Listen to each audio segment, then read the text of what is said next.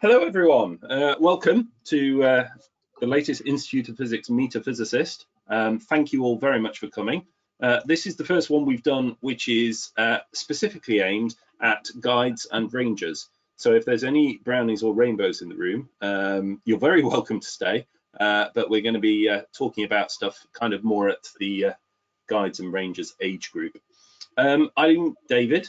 I'm just here to ask the questions. So I am a physicist, but I'm not here to answer the questions today. You're here to meet two other physicists. One of those is Charlotte. Hello, Charlotte. Hi. One of those is Amy. Hello, Amy. Hello. I would introduce them, but the first part of the program is them introducing themselves and everything about themselves. So I'm not going to kind of steal their thunder and do that now. So the format for this evening is that each of them are going to introduce themselves for 5 or 10 minutes and tell you about themselves, and then you will be able to ask them questions, and for the next 45 minutes or so, that's what will be happening. So here you can see, hopefully you can see this thing up in the corner. If you open that up, then you can type your questions there, and then I will ask the questions to Charlotte and Amy, or both of them, as we go through. They can't see the question, so I'll be going through them more or less in order, hopefully. If several of you ask the same question at the same time, then I'll stick them together. Somebody said they can't hear me. I will sort that out in a second. We've heard already that a hello from Second Sunbury Guides. Looking forward to hearing from us. If anybody else wants to name check at the start, that's absolutely fantastic as well. Right, we have nearly all of the people in the room. I'm just going to probably fill in for another minute or so because there are still people joining us. So hopefully you're all working towards, you might be working towards this badge. This is the I Am a Physicist badge. We launched it as a pilot about 2 years ago. We hope to have 1,000 people do it in the first year. Instead, we had 2,800 do it in 6 months. And then we had 11,000 do it in the first year. And we've now had 23,000 people complete the badge, and we've not advertised it yet. So hopefully, however you found out about it, everybody else is finding out about it as well. And we've had girls as far apart as Australia, the United Arab Emirates, the Netherlands, and the United States of America all get in on the action doing the badge as well. So this evening is about, you've got various things that you do in the badge, but one of the things you have to do is meet a physicist and talk to them and find out about their job, their career, and so on, because it is absolutely fantastic to be able to do physics. So in a moment, I will tell the people who can't hear me what to do through the chat function, but as it is, I am going to stop sharing my screen, and Charlotte is going to be the first one to introduce herself to us. So over to you, Charlotte. Thank you. Thank you, David. So yeah, I'm just going to introduce myself and tell you a little bit about my job and how I got here and what I've done before now. So I'm a researcher at the University of Nottingham. I'm an imaging scientist, and that means that I use medical imaging techniques to look inside the body and use physics to develop those techniques to make them work for different diseases or different physiological processes that we want to look at how they work. So I work with MRI scanners, which I'm guessing you probably know what an MRI scan is. You've probably seen it on Grey's Anatomy or House or whatever medical TV program you've seen. So these are just big machines. They're very noisy machines, and we use them to take pictures inside the human body. It's used for lots of different purposes. Personally, I'm interested in kidney disease. So I use MRI scanners to look at the kidneys and look at how the kidneys work, and I use physics to develop new ways of looking at the kidneys, new ways of seeing different parts of the kidneys or seeing how the blood flows into the kidney, looking at how blood moves around the kidney, looking at things like how stiff the kidney is. So if it's got any scars in it, that'll make the kidney stiffer, and that's not a good thing. So you can look at things like that with an MRI scanner. And then I also look at new ways of developing techniques to look at that data. So after we've collected an image, I develop ways to look at the data afterwards to say, what is this showing us and what can that tell us about that person's health? So say this MRI scan says that this person's kidney is stiffer than it should be. And what does that mean in terms of their kidney disease and their health and what can be done about it? So that's what I do. I I've been doing that for about 5 years now. Before that, I did my PhD at the University of Nottingham. So I'll just take a step back and tell you how I got to this point. So when I was around your age, so in high school, I enjoyed maths. Maths was probably the subject that I was best at, without being big-headed, but that's what I enjoyed. I also really enjoyed English. I really liked and still like to read a lot. So that was probably my two main subjects that I enjoyed the most, and I was a bit stuck between what to do with the two of them. For my options at GCSE, I took health and social care, which I don't think is an option at many schools, and maybe not an option anymore, but at my school that was an option. And I also took French. So I went to a school in Salford, which is a city just outside of Manchester, and I went to a very normal school, and my school didn't have A levels, so I went to a school and then a sixth form college, which is slightly different to, I think, how things are done in Nottingham, or most places anyway. So yeah, at school I enjoyed maths and English. Wasn't at all interested in science, and especially not physics, mainly because the physics teacher at my school left when I started year 10. So for my GCSEs, there was no real physics teacher. The other science teachers were great, but there was no one really to teach us physics. So I didn't really understand why physics was interesting or what you could do with it until college, which is where I did my A levels. So I did my GCSEs, and then when I went to college, I had no idea what I wanted to do. So I picked maths and English because I liked them and I was all right at them. I got good GCSEs in them. And on my first day of college, I sat down with what I now know was the physics teacher, but at that point just thought it was a teacher, and said, I don't know what to do. And he put his head in his hands and said, look at your exam results, you like maths, you must be a physicist. He's like, you're perfect for a physicist. And I was like, I hate physics, not interested at all. And he was like, who did this to you? Who made you scared of physics? So I agreed I'd give it a go, and I'd try it for 2 weeks, and if I hated it, I'd swap to chemistry. And I like to think the fact that I got put with that teacher that morning was the reason I've now got the job that I have, because I would never have chosen physics. That was never my path, I don't think. So yeah, I did physics at A level. I had that particular physics teacher was my physics teacher, and he was great. He was the kind of teacher that, to teach gravity, he'd stand up on a desk and jump off and say that's gravity. Like, everything was very active. It was a really good way of learning. But I was always a bit stuck because I quite liked the idea of a sociable job and a job where I could work with people. And everything I'd seen of physics was very lab-based or computer-based, and there was no real sociable side to the job. So throughout college, I took extra courses in teaching, so I thought maybe I'd like to be a teacher. I did a placement at a doctor's surgery because I thought maybe I'd want to go into that. Was a bit stuck, and then had to decide what to do at university, and found the perfect degree where I didn't have to choose, because you could do joint honours, maths, physics and French. And I thought, if I do all three, then it doesn't matter, I can pick at the end what to do next. So I ended up changing that slightly and just did maths and physics, and dropped the French because I didn't like the idea of a year abroad, which now I think was a bad choice, but at the time I was a bit scared.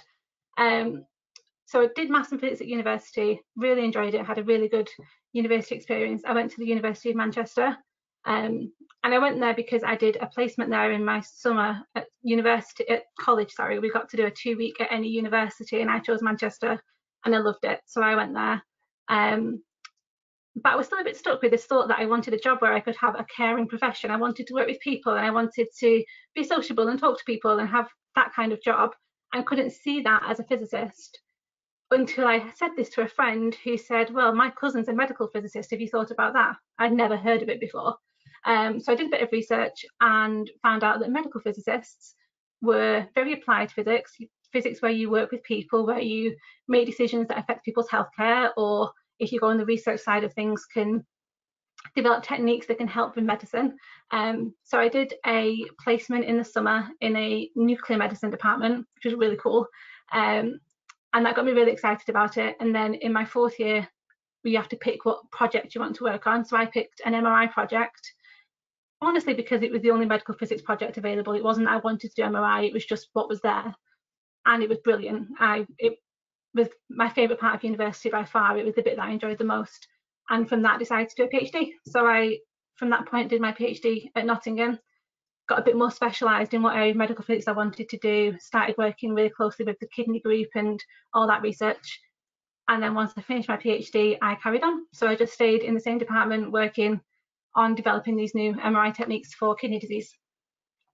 Another thing I was told to talk about was what I do outside of being a physicist. Obviously, that's not all I do.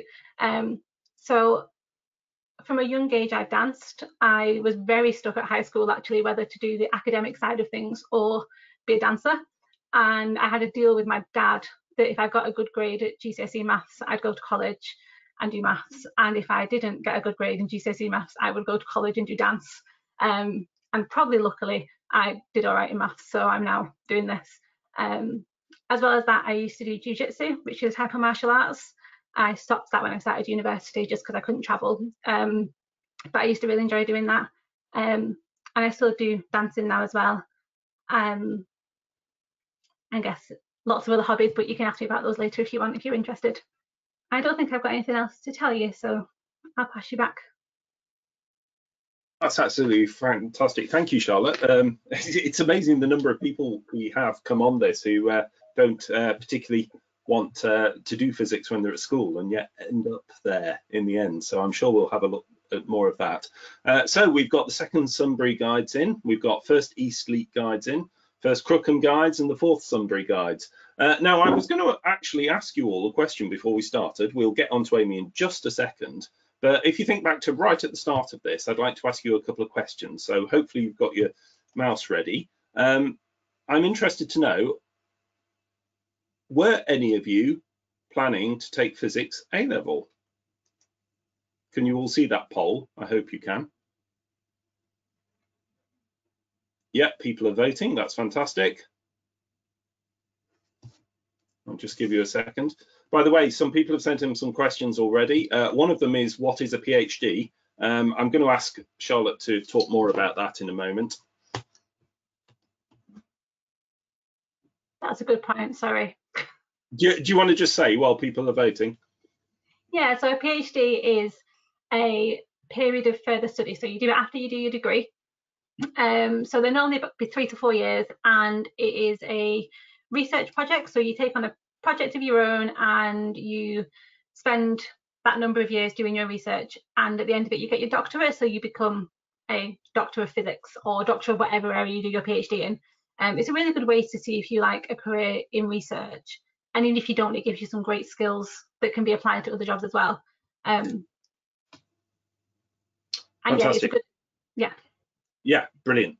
Okay, and we're just going to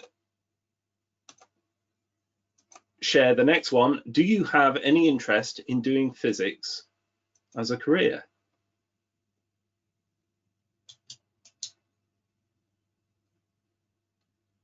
So in that first answer, we had 9% said yes, they were going to do physics at A-level, 61% maybe, and 30% no. It'd be interesting to see if we convince any of the no's in the next hour or so. Okay, I'll give it another 10 seconds on this one.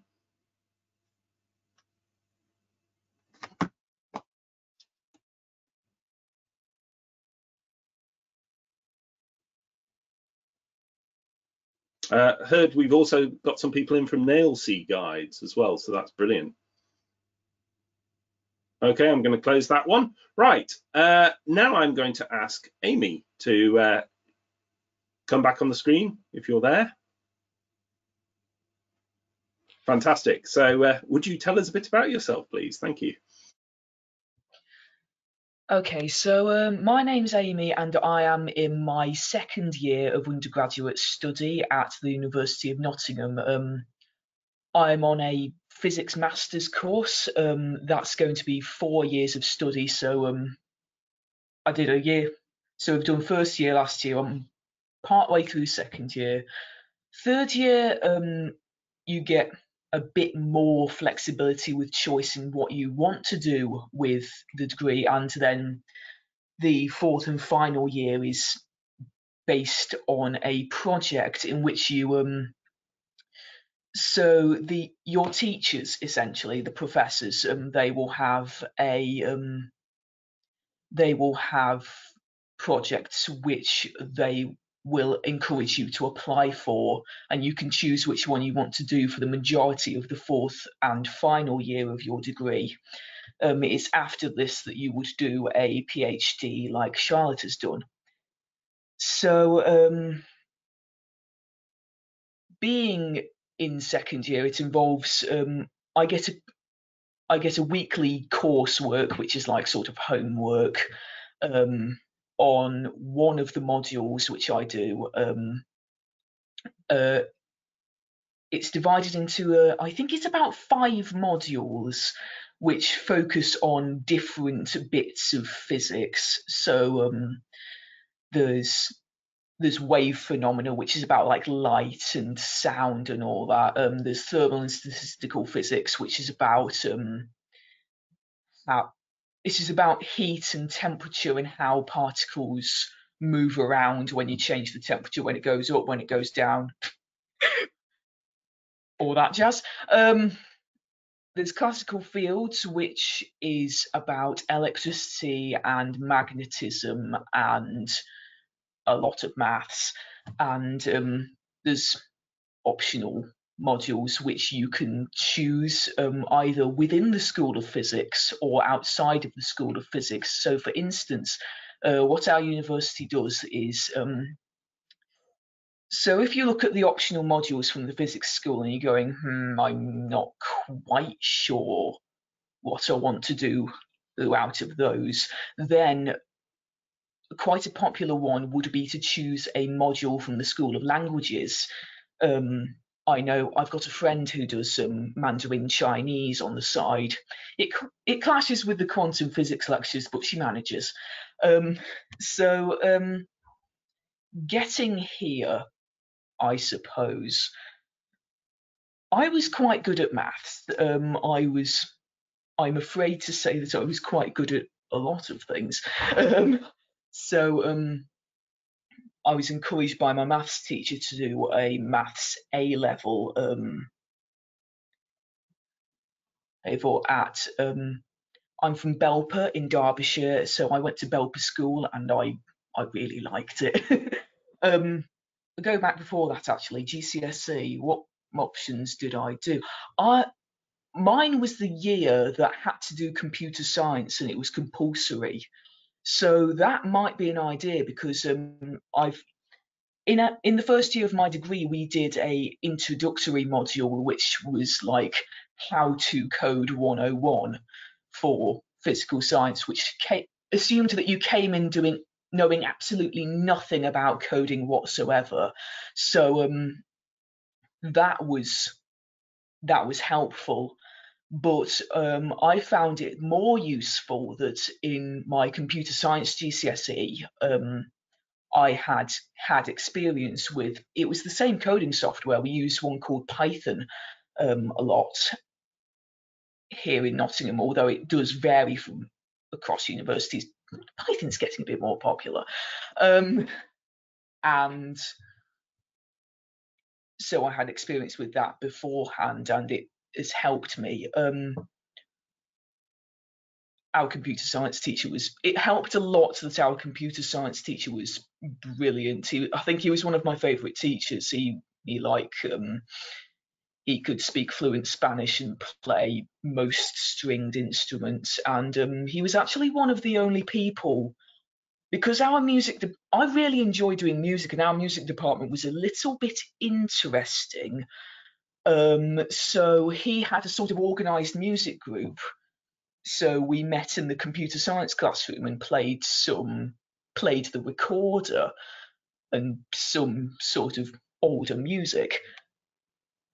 Anyway, so computer science was one of my GCSEs. My other two were Spanish and geography, because I don't know if they still do this, the English baccalaureate. In theory, if you picked like the normal ones, the normal GCSEs, and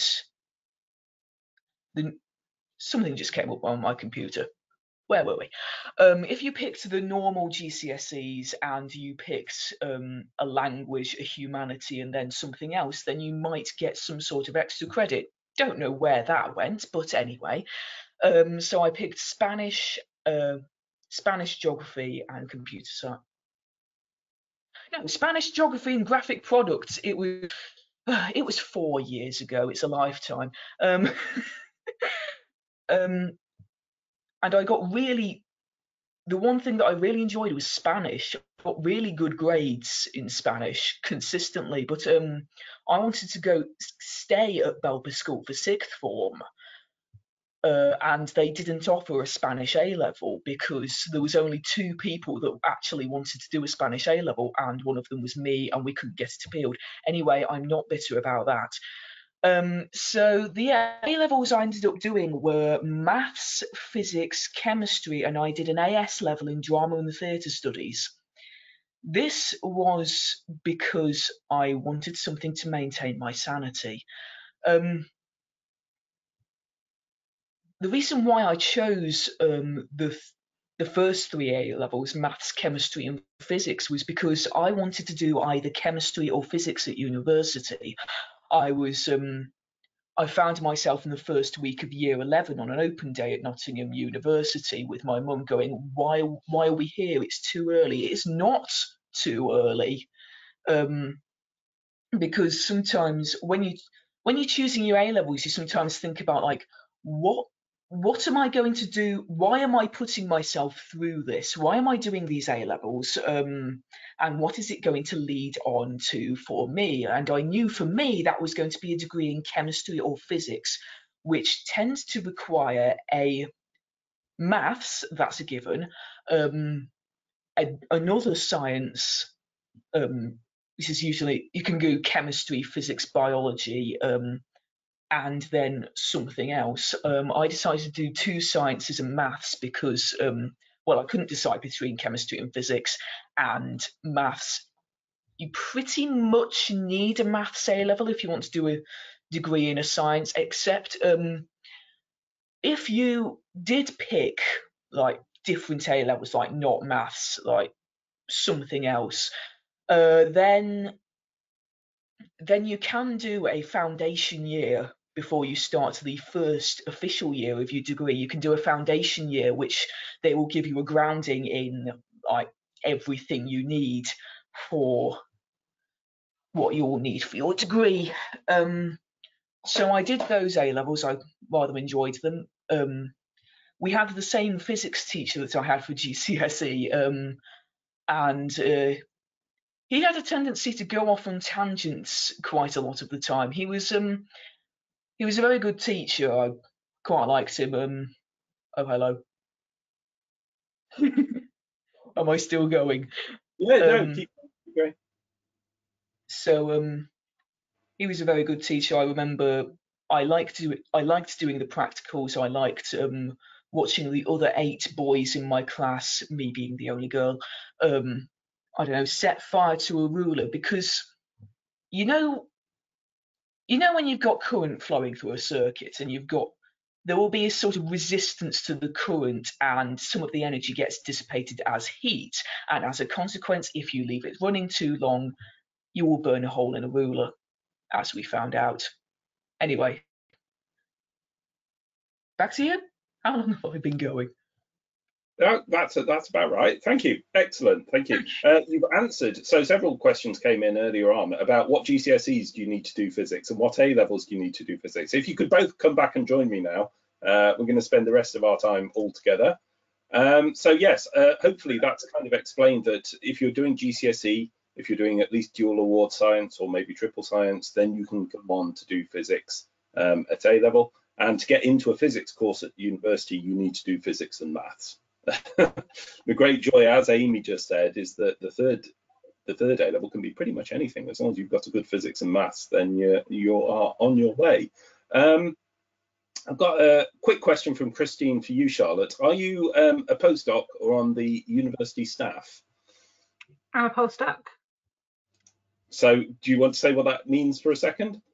So yeah, so I am university staff. I'm employed by the university, but I'm a postdoc. So what that means is that I'm not like permanent staff. I'm not a professor, or I don't have my own office and that kind of thing. And how postdocs work is you work off grants. So a grant normally runs for about 3 years. So you work on a project for 3 years that, depending on how you got the grant, and grants come from either like government funding sources or from charities or from those kind of bodies that provide the money. They either fund a project, which is like we call it a project grant, and you're the researcher employed onto that project, which is what I'm doing at the moment. Or you could also get a fellowship, which is a kind of what we all aim for, and that is a lump sum of money that would be to fund you as a person to do research. So depending on how you get into it and what your research is, depends on what kind of side you do. And postdocs tend to do 2 or 3 of those before they look to become more permanent senior staff at the university. So hopefully in a few years I'll be doing those. Great. We talk about physics like it's one subject. It's about 50 different subjects, isn't it? Because so Amy is currently a physics student, but she probably has something she wants to do. Charlotte's an imaging scientist. I'm a forensic physicist. So these are all different kinds of physicists. Amy, it's great. Rebecca says that she's used Python several times at school already. So she noted when you were saying about using Python at university that that's still there. So I've got a couple of questions that are the kind of same thing. To some extent. So Catherine wants to know, did you ever dream of being physicists? Lizzie wants to know, how did you want to be how did you want to become a physicist? And Ada wants to know what you wanted to be when you were children. So if you could say what you wanted to be when you were a kid, how you then changed your mind onto physics, and was it a lifelong dream? Do you want to go first, Amy? Yes. So when I was a bit smaller, I wanted to be either a scientist or a historian. This was when I was about 7. I was an okay child. So I got distracted away from the history because I was thinking, what kind of job am I going to do with this apart from sort of looking at the books and going, oh, it's very interesting. Of course, there are lots of very viable careers that come with a strong interest in history, of course. Not denying the legitimacy as a subject, but I wanted to go more into science because it seemed to have so many more avenues for things you could do, and they were right about saying physics is so many different subjects. I changed my mind into wanting to be a physicist in the sort of when I was about 16-ish, when we were looking at like what did I want to do at university, and I wanted to do physics because it was there's just so much you could do. It's sort of there's so many branches of physics. Like I don't know, you got particle physics, you got quantum physics, you got all the astronomy stuff, and within each of them there's several specialisms. So I thought there's going to be something in there for me, science related. So I'm going to do physics. I think I'd quite like to be a lecturer because I've been trying to apply for an internship, which they encourage you to do between your 2nd and 3rd year in the summer. It's where you either volunteer or get paid to do some kind of work for either a company or a research department, I believe. And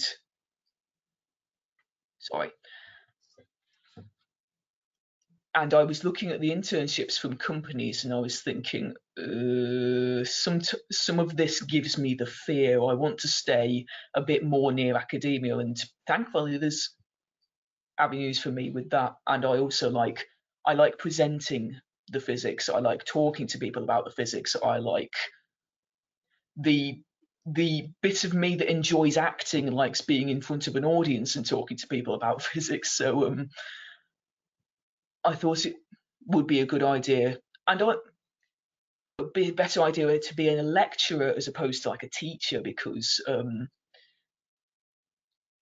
no offense to anybody here, but I'm not brilliant with children. I know you're not children, but I'm not brilliant with younger people. But I am here, so that's fine. Charlotte, what did little Charlotte want to be? Definitely not a physicist. I'm not sure little Charlotte knew what a physicist was. I'm not sure I was aware that being a scientist was a job. I think I wanted to be a nursery nurse or a teacher. At one point, I definitely wanted to be a hairdresser. Mainly, I wanted to be a dancer because that's what I did most when I was younger, and have my own dance school and do something like that. I don't think I became aware of being a physicist as a job until I was at college doing my A-levels, and my physics teacher then, because he was a physicist, he had a PhD in physics, and he was really, really into kind of pushing us all into a physics career. He did had people come to visit the college to give us talks about doing physics, and showed us quite a variety of different physics careers we could do. So yeah, I don't think I even knew what being a physicist was until that point. It wouldn't have crossed my mind.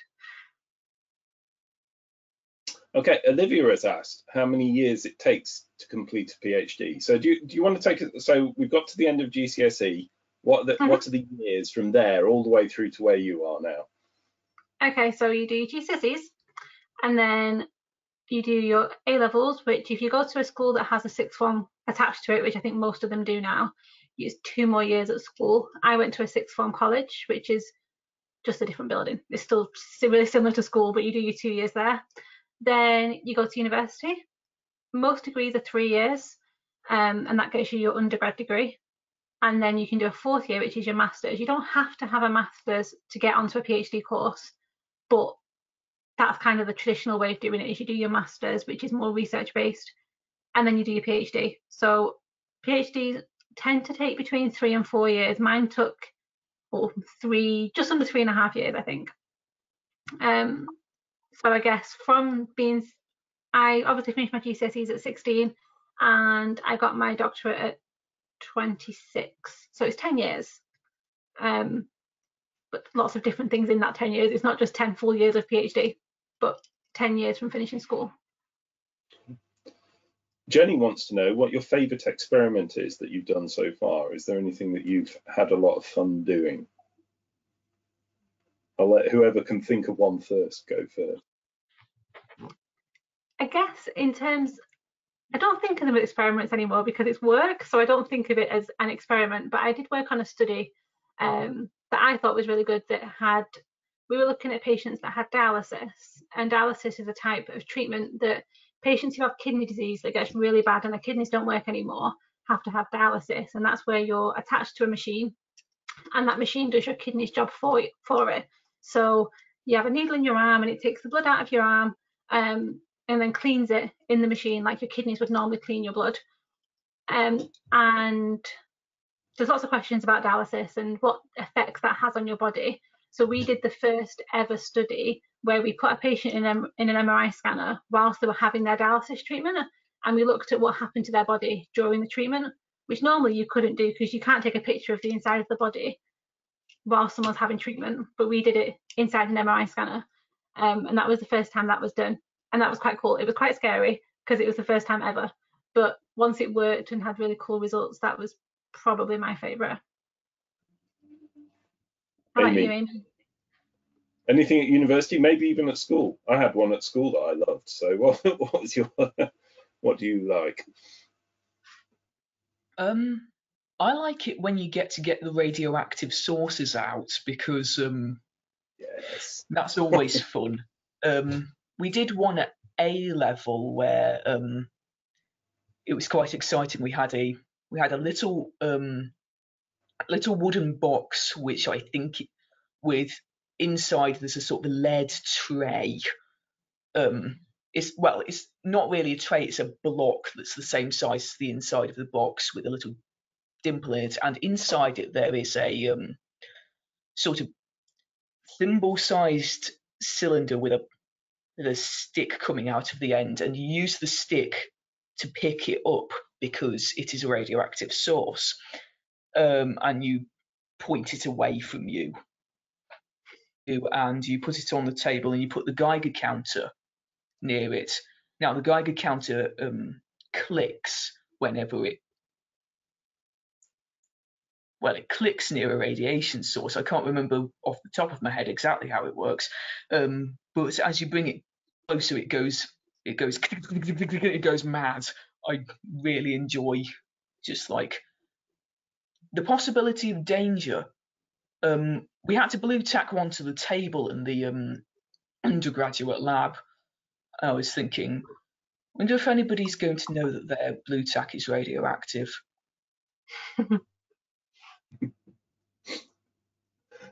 That's great. So Catherine would like to know, this is a delicate question, how much do you get paid as physicists? So there's a massive span. So if you get a physics degree, the good thing about a physics degree is that it does equip you for a lot of jobs. There are a lot of jobs that want you to have a degree. They don't want you to be a physicist, but they want you to have the skills that you get from a physics degree. So if you could go into like banking, finance jobs, like big corporate world jobs, they pay big money. They're like, I think that's if you want to be rich, that's a good way to do it. I think that's how long's a piece of string. It depends on what area of physics you choose, how much money you get paid.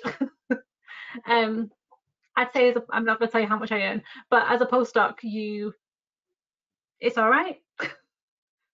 It's physicists are the third best paid graduates in the country. Really? I've just picked up one. So we've done various things at the IOP, finding out how much people get paid. But this one, let's imagine just for a second, you become a medical physicist. Okay, we've got the numbers in here. You are paid £18,000 to train. Your starting salary is between £23,000 and £36,000. The senior medical physicists get paid £56,000, and the head of department can be paid anything up to £97,000. And that's working for the NHS. Okay, so if you're working in banking, one of the people was earning 100,000 in the first year. If you just go down an academic route or something like that, you're starting mid 20,000, and you can go up to 40, 50, 60,000 pounds down the academic route. So it's a chunk of change, isn't it? And then if you invent something or create a company or something like that, I think the people who invented Deliveroo was a physicist. Is that true? They just sold that. One of the new internet delivery companies was a physicist as well. Ada liked what you were saying, Amy, about radioactivity. She knows that bananas are radioactive. So don't anybody panic about bananas. Right, Lily wants to know, what's the hardest subject that you've had to do in order to become a physicist? Amy, have you found anything hard on the way to becoming, well, a physics student? Yes, quite recently. We've got a module called the Quantum World, and it's in first year you do get a little bit of in the last year of your A levels and in the first year you get a little bit of an introduction to some of the concepts that are related to quantum physics, and it's in second year, at least on my course, that the real brunt of quantum mechanics hits you in the head. So I was doing sort of fairly well in the autumn semester, and then this spring term we've recently had a coursework assignment, and I got it back, and I got 1 out of 25. I think that's by far the worst mark I've got so far. Please do not be scared off by this. A lot of people find this module very difficult, and because the concepts behind it are very abstract, you have to think quite sideways. But it's a challenge, and it's an enjoyable challenge in a sort of slightly painful sense. And as I said, in the winter semester, I was making some headway with it, and I do understand a fair chunk. And I think this last assignment was a bit of an anomaly with some of the more interesting things we've been introduced to. physics is so many. I'm atrocious at quantum mechanics, and I've still managed to have 20 years as a successful physicist. How about you, Charlotte? What do you find tough? It's been a while since I was a student. It's hard to remember, but I agree with Amy. Quantum mechanics was just impossible when you first started it, because it's just something you've never seen before. It's so brand new. So yeah, definitely quantum. I had a similar module where I got a similar mark. I think that's part of being an undergrad. I think you have to do one that happens, especially in second year. Second year is where you feel that leap. So I think we all did that. For me, I think probably the hardest was getting into the computing, because when I was at school, it wasn't compulsory to do any kind of computing. I didn't know about coding until I started university. So I'm quite jealous that you all say you're doing Python at school, because that wasn't a thing that we did. So probably getting on board with that and learning that stuff, that, yeah, writing code is like learning a different language. So that's probably the biggest challenge I found. But it's probably the thing that I now use most day to day, and probably what I enjoy the most. But at the time, it was quite a challenge. Yeah. I've heard this from lots of people. The hardest things give you the most satisfaction when you actually succeed. So Catherine has a couple of questions. Is it hard being a physicist, and do teachers help you with physics? I guess Catherine's still kind of further down the school. So in your experience, have the teachers really helped you with physics? Definitely. Yeah. Yeah. And I think you find sorry, go on. I think physics is definitely a team sport. So if you're struggling with things, just ask the teacher about it. When you're a bit higher up, you can email the teacher about it. If you've got friends in your physics class or on your physics course, talk to them about it. That's what I've found helpful. Just having at the moment, since we can't meet up, we've got our group chat from my friends who are on my course doing physics with me, and talking to them about, like, when we get to coursework, like, what's question 6 all about? It's really good to talk to other people and get help from other people, your teachers, your peers, and get help from them with physics. It's great what you say about a team sport. Yeah, the idea of a scientist by themselves just isn't true. Catherine said in reaction to she wants to be an astronaut and she needs to do physics or engineering. Yes, that is certainly a big way into being an astronaut. Olivia, interesting question, one I've not seen before. Do you get to use things children would play with in your experiments? So have you used anything that's like kids would have an access to in a real experiment in the university environment? I've completely flummoxed you now, haven't I? Oh, sorry, Olivia has completely flummoxed you now. Because we haven't been able to go into the lab this February, we had a remote lab assignment, and mine was, I'll get the glass. Mine was getting a glass of water, filling it up to various volumes of water, and going ting, recording the sound, analysing it. So that's what I've been doing all February. The only thing I can think of is that what we do a lot in MRI before we scan people to check that things work how we want them to do is we scan like a bottle of water. Because we say the human body is made up mainly of water. So if we scan a bottle of water, we'll probably get, obviously it won't look like a kidney, for example, but we can get an idea of what the scanner's doing just on that bottle of water. But then also, obviously the human body is water, but it's also fat and blood and tissue. So we sometimes have different bottles of water that have different types of water or thickness of water, or have like a fatty substance in it to kind of mimic fat, that we can scan to look at how that behaves. And we tend to do that in ping pong balls. So we get ping pong balls that you'd use to play table tennis, and we fill them with this substance, whatever we want it to be. So we'll have one with fat, one with water, one with something that's a bit like blood, and then we scan those to look at what the different things do. That's the only thing I can think of that's like something you'd play with. Fantastic. So Amber wants to know what your favourite highlight of your career so far and why. Is there any shining moment that that you like? I know some people, it's the first time they do original research or something like that. What's some big achievement? Or just a wonderful yes moment?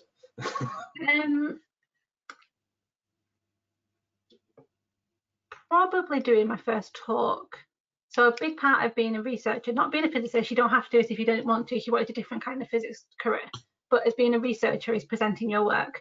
So what we tend to do is every year we submit what we call an abstract, which is one A4 page that describes the research we've been doing, and we submit that to conferences. And then if you're lucky, your abstract gets accepted.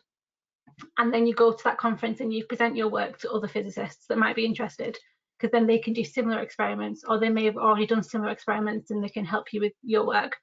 So maybe the first time doing that might have been the biggest like yay moment. Also, we're really lucky in our field that those conferences tend to be all around the world.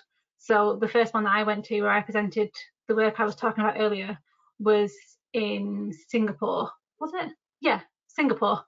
And there were always amazing moments. So we had Singapore, I've been to Hawaii, been to Toronto, all to present the work, which is such an amazing perk of the job. So that might be the best bit. Yeah, international travel is a brilliant bit. I can add to that Washington, California, Orlando, Mexico, and Paris. Just again. Well, we did Paris as well. Paris was a good one. Yeah. Amy, what's any career highlights so far? Getting into a university that rejected me must be a good one. Well, I think well, it's a thing that's not really unique to me, but it was getting my A levels and getting into university, because Nottingham was my first choice university, because you write down 3 universities that you want to go to and you have one that is your top, and Nottingham was my top university.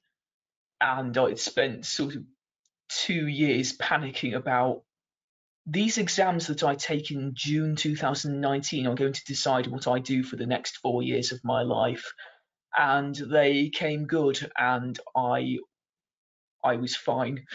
I was shaking before I opened the envelope, and I got in. It was good. Fantastic. Poppy and Phoebe have basically both asked, what job would you recommend doing if you want to be a physicist, and what jobs can you get as a physicist? So anybody know, well, Amy, you presumably have ideas as to what kind of job you want at the end of it, or maybe not. But what kind of jobs are there?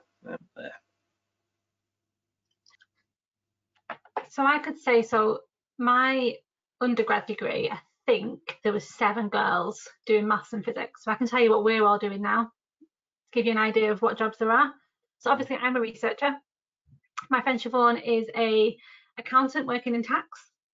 My friend Megan looks at, she's also a researcher. She works in looking at how changing weather in Africa is going to affect, I don't really know, to be honest, something to do with weather in Africa, something I don't understand. But that's a really cool job because she spends half a year in Africa doing research on that.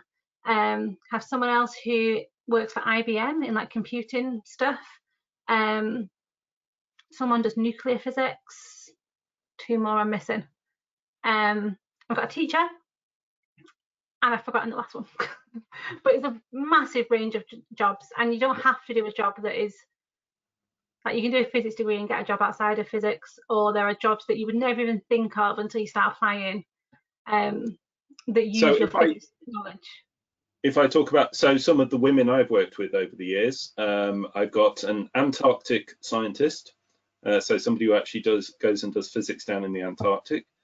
Somebody asked me earlier on, what is a forensic physicist? So I work with 3 women in the forensic physics department, which is police bugging devices and weapon systems and fingerprints and things like that. So it's all the stuff to do with physics that you can use in the policing environment.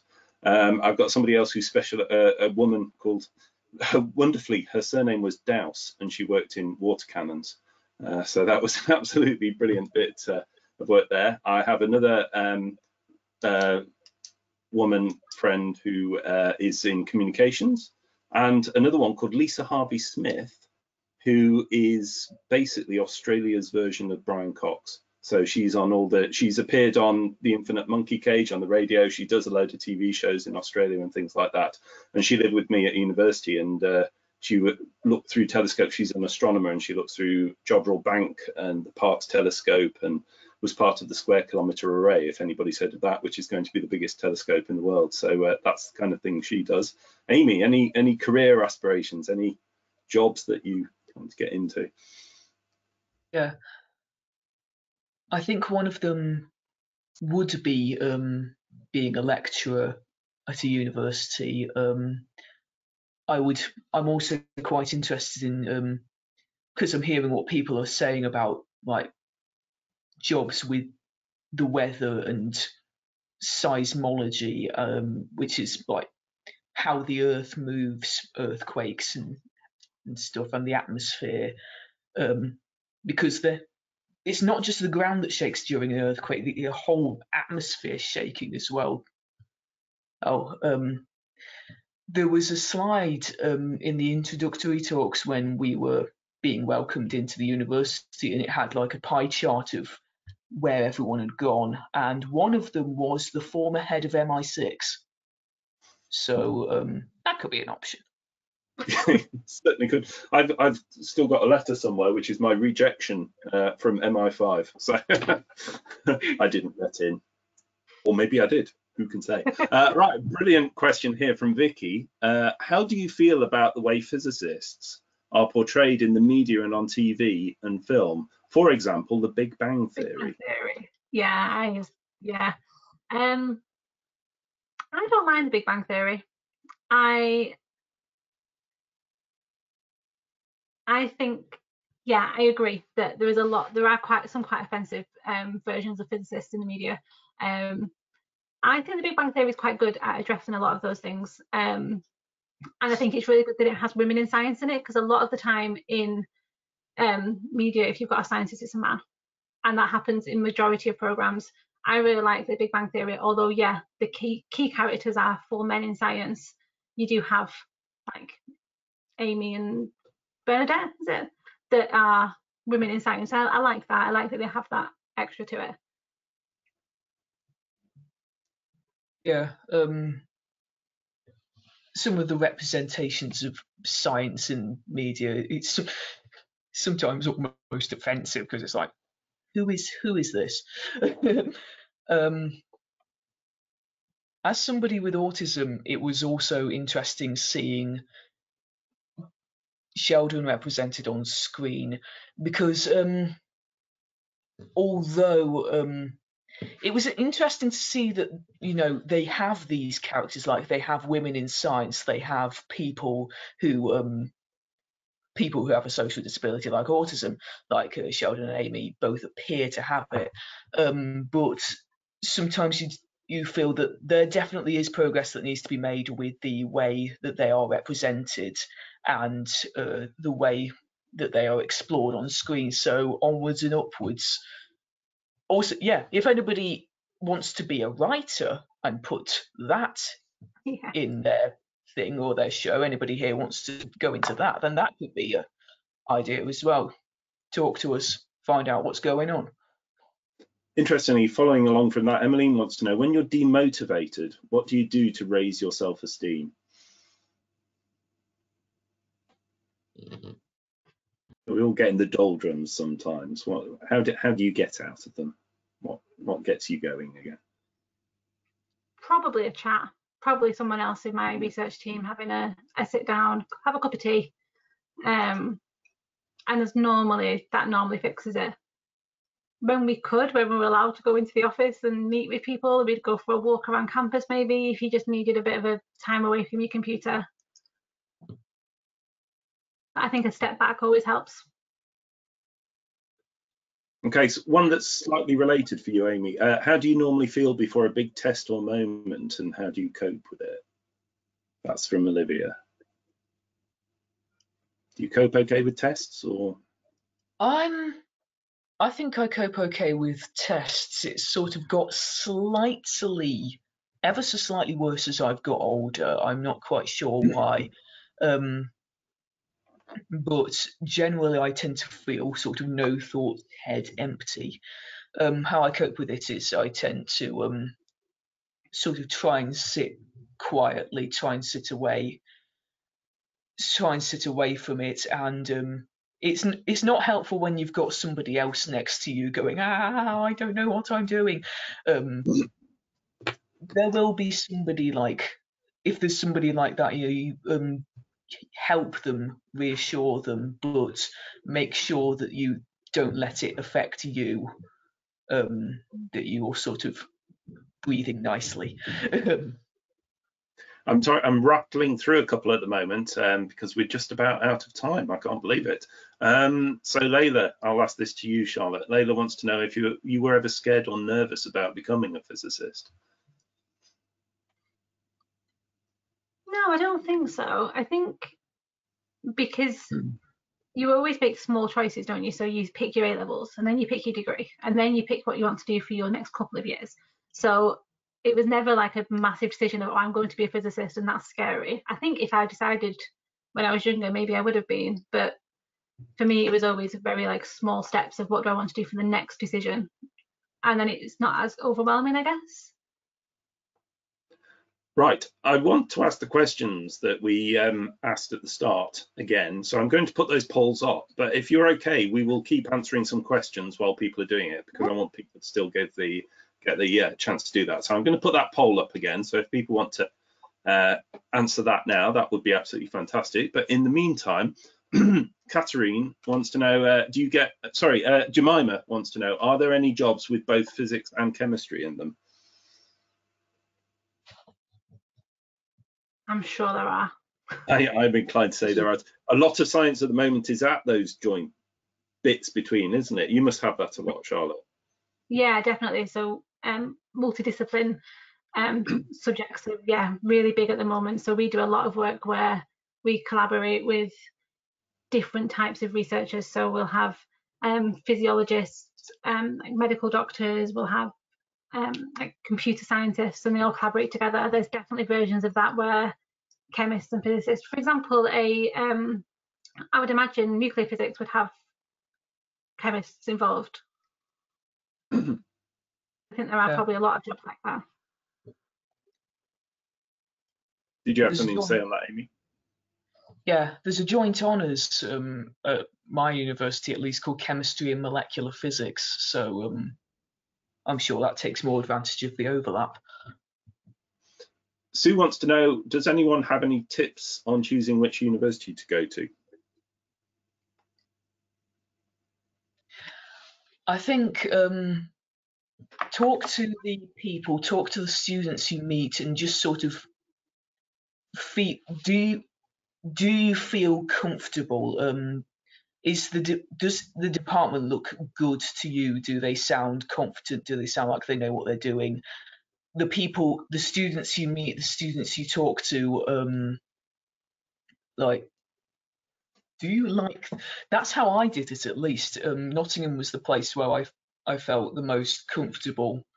It's no use going to a university that's like, oh, we're all that, we're all high grades, top, mentioning no names, Oxford and Cambridge. If you don't feel happy there, if you don't feel comfortable with the sort of vibe, if you will. Yeah, right, I'd agree. Go and visit them, and yeah. Sorry. Last two questions. So sorry to everybody we didn't get to. I've opened the last poll there as well. So sorry to anyone we didn't get to. I'm going to ask two more questions and then we'll have to call it a day, I'm afraid. So to all of us, who inspired you to become a physicist? For me, it was my A-level physics teacher. That was simple enough. You too? Do you want to go first, Amy? Yeah. Mine was a bit of the Brian Cox effect, and I kind of wanted to get on the Infinite Monkey Cage.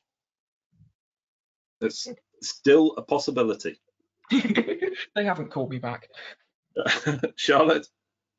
I probably agree with you with my A-level physics teacher.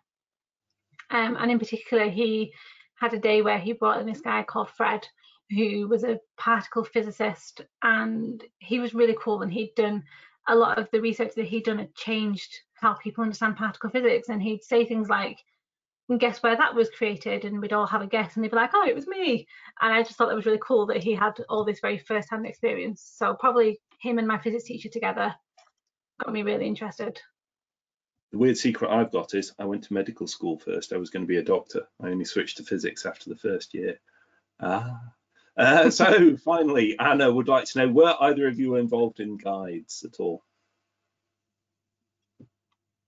I was a rainbow for a very short amount of time, but only, I really loved being a rainbow, but my big sister got moved up to brownies, I think, after rainbows, and I didn't want to go on my own, so I stopped, which is probably a mistake. So no more than rainbows, no, sorry. Yeah, I wasn't involved in guides at like any stage, but I've got friends who have really benefited and made friends from being in guides and ranges. My daughter was a rainbow and a brownie, and she's a guide now, and she's helping out at a rainbow unit. And you can see bits of pictures of her in, so on our YouTube channel, if you look up IOP branches, you can find videos. She's one of the guides in the video showing you how to do things. So that's absolutely brilliant. We're getting in a load of things saying this has been great. Thank you everybody for coming along and doing it. I would like to echo the thanks of everybody there.